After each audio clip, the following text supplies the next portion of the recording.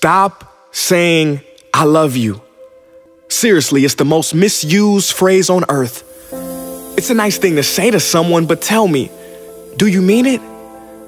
A lot of people say it because it's convenient, but tell me, do you really mean it? A reporter asked an elderly couple, how did you manage to stay together for 65 years? The woman's reply blew me away. She said, we were born in a time when if something was broken, we would fix it, not just throw it away. Hearing her words made me pause for a second. No, more than just a second, because it made me realize that what most people call love today isn't love at all. It's possession. And not to be a cynic, but I feel most people in our generation just don't know the difference. So if you're confused, then stop saying I love you. Don't even fix your lips to make the sound. You want to know the difference between love and possession? Well, stay tuned as I break it down. Contrary to popular belief, true love is not blind. It has 20/20 vision.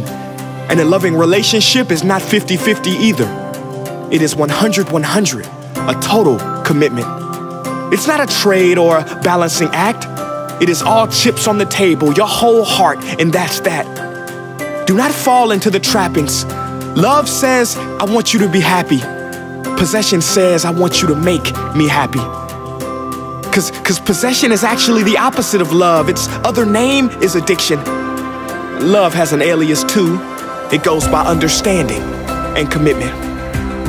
See, while possession says me, love says we. Possession is a cage, love is the sea. Possession wants to control, love wants to free. Possession wants to become, love wants to be. Possession keeps receipts to remember its good deeds. Love does not keep score, but remembers. We are on the same team. Possession hardens the heart. Love softens it. Possession picks a flower out of the ground, but love waters it. Possession wants to hide. Love is vulnerable and exposed. Possession sees the body. Love sees the soul. Love trusts the process.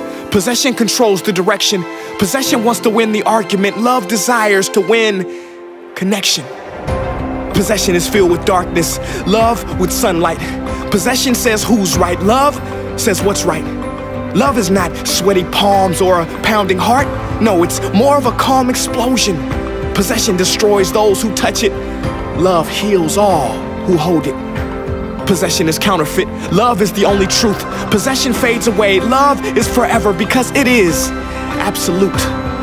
But look, nothing is perfect. Even love needs to be fed. A daily dose of forgiveness, understanding, not just those empty words said. So are you willing to persevere through tough times and choose love every single day? Are you willing to fix things that are broken, not just throw them away? If you said yes, I promise your love will last a lifetime and every day will feel brand new. Just do me one favor.